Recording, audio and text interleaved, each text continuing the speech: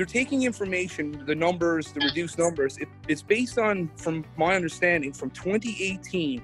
They took a snapshot in time, took the numbers from then. So just to highlight this, 2018 was one of the worst years in Labrador West in the last 10 years. I'd like to challenge them now to be open and take a snapshot now. See how everything's going with all mines going on full blast. Actually, not right now during the COVID, but more recently before COVID, and take that snapshot and actually have a look. And also include the charter flights. If we're going to make a decision, make it based on facts. Be transparent about it. Show us the facts. Prove to us that there is some justice behind your numbers and your decisions. Our union represents workers at most federally regulated airports across the country. There's a reason why we call those workers aircraft rescue firefighters and not just firefighters. That's because the people at Wabush Airport will not just put out a fire on a plane or at a building or structure at the airport. They will rescue people from a plane that has a fire or emergency when it lands at the airport. It is truly a life or death scenario.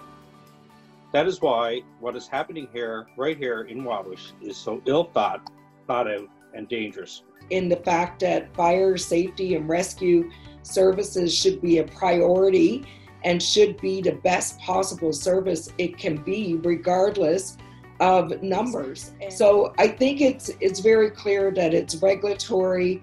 It's going to be difficult to get around the regulation.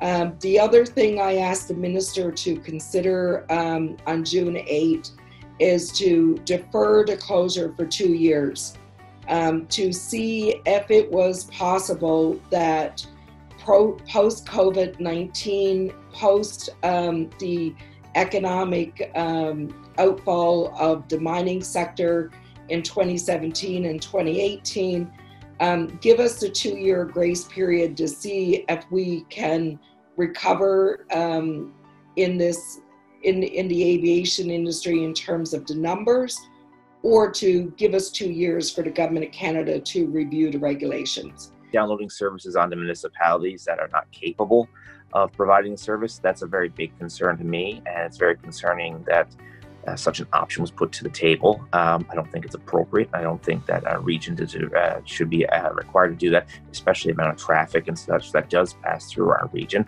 And now, as recently I was told that we've had 3 large jets sitting on our runway at once. That's something that hasn't been heard of since the 80s in this region. So, things are changing. This is very important. And, our airport is in a very unique location. It services 3 municipalities, 2 on this side and 1 on the French side, but it also services 4 mines, and is also a jump-off point for switching planes to another 3 mines farther north in Shefferville. So the amount of traffic that does come through this area is very significant, and that's just charter traffic. You also look at what services it brings in for people flying in on a scheduled aircraft. We have in normal times, the amount of aircraft that comes from St. John's alone, followed by what comes from Montreal through Sept-Îles, it is very significant.